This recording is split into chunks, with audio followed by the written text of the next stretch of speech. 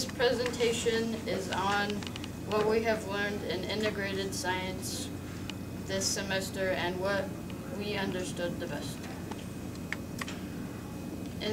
No. Who are you? Oh, I'm Karl Wohlwend. And I'm Alyssa Tanksley. In integrated science this semester, we have learned the basics of chemistry.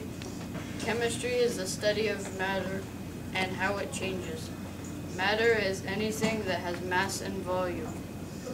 It is made of tiny particles that are in constant motion.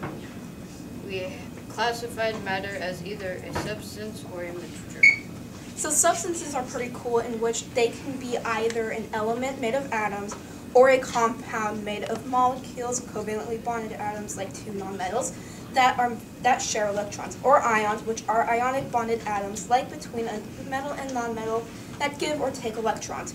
Mixtures can be homogeneous, evenly mixed, or heterogeneous, or unevenly mixed, Homogeneous mixtures are also called solutions. Solutions can be acidic, H+ ions in solution, or basic, OH- ions.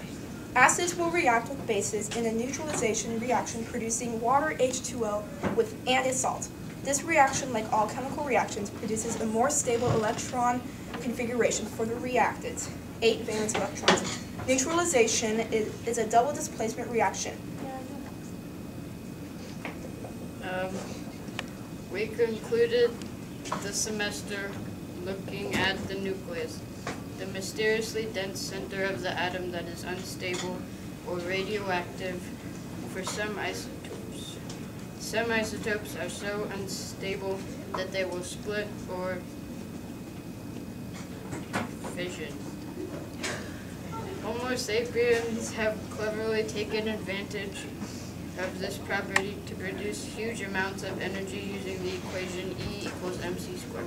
So what we understood the best of all we studied was the 4 different types of nuclear radiation because of the pretty cool dance you taught us. Ready?